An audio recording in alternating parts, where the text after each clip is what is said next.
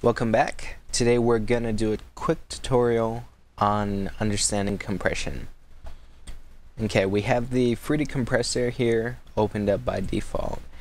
The first setting you're gonna see is gonna be your threshold. All this is what governs when your compressor kicks in. So for instance, if we change this to -12, that means whenever the signal reaches -12, your compressor is going to start working and kicking in. If it doesn't reach -12 or whatever threshold you set, your compressor isn't really doing anything, generally. Okay, so the next setting you're going to see is your ratio. Right now you don't hear the compressor doing anything because the ratio is set to 1:1.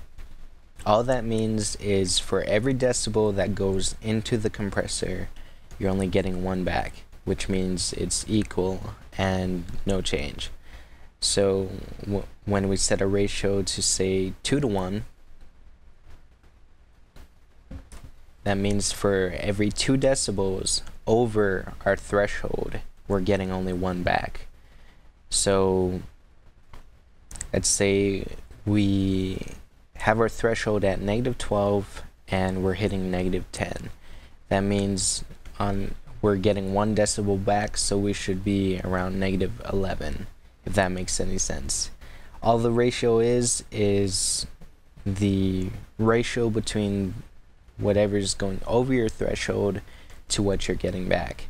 So if you set a higher ratio, like 4:1, every 4 decibels that goes into your compressor over your threshold, you're only going to get 1 decibel back. So that's a heavier compression setting. Okay, so the next setting you're going to see on your compressor is your attack. Basically all this is how quickly your compressor grabs onto the signal and starts working. So if you're working with something like a snare drum, a clap, a kick, something like that that's really snappy and has a strong transient, you generally want a slower attack, because that means that initial snap will get through the compressor before it starts kicking in. So if you lower your attack time to 0, a lot of the punch, the snap, and the transient gets taken out just because the compressor is grabbing onto it right away. You might even notice it in my voice right now. So that's generally why you'd use a slower attack time. Just let that transient through. The next setting you'd see would be your release. This is basically how quickly or how slowly the compressor lets go of the signal. You just gotta adjust this to taste, to what sounds good to your ears. It varies between whatever you're compressing. Okay, this next setting here would be your gain or makeup gain. Generally, a lot of people use this to make up for the reduction in audio that happens from compression through your threshold and your ratio. Whether or not you use it is really up to you. A lot of professional engineers I've seen do use the makeup gain to make up for it. I just go by what it sounds like, which is why I think they do too, but it's up to you whether or not you want to use the gain knob.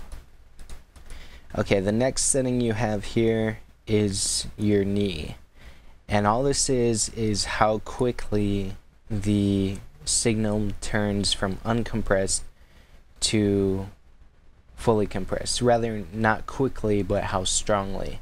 So just as a visual aid here, I have a Fruity limiter, and I'm going to show you the knee settings, which is going to show up here. Okay, so you're going to see me moving this knee knob, and this is going from a soft knee over to a hard knee, which means that instead of a gradual change in the signal from uncompressed to compressed, you're going very quickly to a compressed signal. And that's what the knee does. And you just have to do it to taste. Generally, a softer knee sounds more natural. This tutorial is getting pretty long, so I will just go into a few reasons why you might compress a signal and fix that so you can hear me again. But one of the reasons might be that the dynamic range, the difference between the loudest peaks and the lowest peaks, might be too great for the project you're working on. You might have a hard time making that sit well in the mix. So what a compressor can do is it can reduce the overall difference between those peaks, making it easier to set in the mix for like gain staging. Okay, another reason you might use a compressor is for tone shaping. You know, you can have 20 different compressors all set to the exact same settings. I'm talking about different types of compressors, like different VSTs. They can all be set to the same setting and all sound different, just because compressors generally have their own character and algorithms for shaping the signal. It's like being a chef. You use a compressor based on what you hear it's doing to the signal. So what works for one thing, like snares, might not work so well for vocals, etc., etc. And there was a third reason, which I can't think of offhand because I got crazy migraine. But this tutorial is getting pretty long anyways, so I'm gonna cut it off here.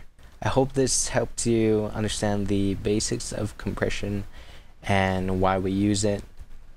Oh, okay, I remember the third reason. The third reason is compression can bring something forward in the mix because it increases its perceived loudness. It will seem closer to you just by compressing it. That's a third reason. There's a million reasons for why you might want to compress. It varies a lot and you just have to use your ears, but that's basically it. Cut this set off. So peace out and thank you for watching.